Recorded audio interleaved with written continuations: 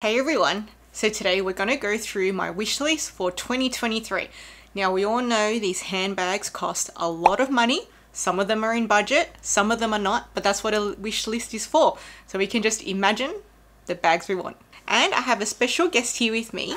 So this is Lucy. And she's my Labrador and she's turning 8 years old. Okay, so with my wish list, I've got 3 brands on there and we're going to group the bags by brand. So I've got Louis Vuitton, Chanel and Hermes. So let's start with Louis Vuitton. Okay, so I love the special order Damier Ebene vintage pieces. I don't have any yet, but I've been looking at them for years. The price just keeps going up, up and up. Now the one that I'm looking at the moment is the special order Damier Ebene Marley Bandouliere. Now there's lots of the monogram Marley Bandouliere on the pre-love market. You can get it from eBay, Farfetch, Fashion File, lots and lots of places. But I really want the special Damier Ebene special order version. This comes with a red leather interior. It's so gorgeous. So what special order means is that if you were a VIP client back in the day, now you could probably still do this for the super VIPs now, is that if there was a particular bag in production, but they wanted it made in a different canvas, or if it was a canvas bag and they wanted it made in epi leather or vice versa, they could actually speak to their client advisor and ask them if it could be made special order for them in the leather or the canvas print that they wanted. And these are the bags that I love and covet. Okay, so bag number 2 is the Vavin PM. Now I featured this bag in my iconic vintage Louis Vuitton bags, which I'll link up above and in the description box down below. But it's this dinky little cute top handle bag, monogram print. I just want the standard one. There's a couple of other special edition ones too, but I just want the standard monogram one. Now it does come sometimes with a crossbody strap. A lot of them in the secondhand market don't have a crossbody strap anymore. And the great thing about it is the interior actually comes with a bit of organization built in. You don't have to put a bag organizer in. It already has some compartments along the lining there so that you can put your stuff in a nice organized fashion. It's so dinky cute. Now these are a bit expensive on the pre-love market at the moment. So for now, I'll just keep saving up and thinking about it. Okay, so bag number 3 in Louis Vuitton is the Mabillon Backpack. Now I do really want a vintage Louis Vuitton backpack and I like the shape of the Mabillon one. It's not too big, not too small, and I actually saw it in real life on a girl and she looks so good with it. And the backpack, the gold hardware against the noir epi leather was just gorgeous.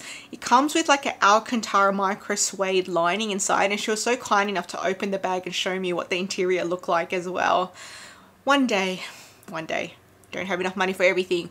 Just slowly collect the bags. Okay, so next brand, let's move over to Chanel. So the first bag I have in my wish list, and now these vintage Chanel bags don't always have names, but this is a flap bag, a vintage flap bag, which comes with a built-in wallet. Now it's kind of in between the size of the small classic flap and the medium classic flap. And it has this really nice border pattern on the flap as well, and also along the base of the bag. For me, it's a good alternative for the classic flap bag and also more unique. I really like the details they have there, and I really like this gorgeous old lady purse wallet that comes built in. And if you look at the interior, it actually has a snap button for that little wallet to be snapped into a bag, and it acts as a compartment inside the wallet as well. So this bag comes in a couple of different colors like black and navy, and it's got that real vintage gold 24 karat plated hardware. For me, oh, it just looks gorgeous. Can be worn doubled up, can be worn long shoulder because it does have the 4 grommets. Okay, and next up is the Chanel Kelly Vintage in the small size. This is such a cute little top handle bag, and it's got these big rings for the top handle so that you can attach the strap if you want to. I just love the cuteness of this bag, the versatility, and that luscious vintage Chanel lambskin leather. Oh, It's just so delicious. Now these are really expensive, going for 3,000-4,000 US dollars at the moment, which means it's like 5,000 to 7,000 Australian dollars.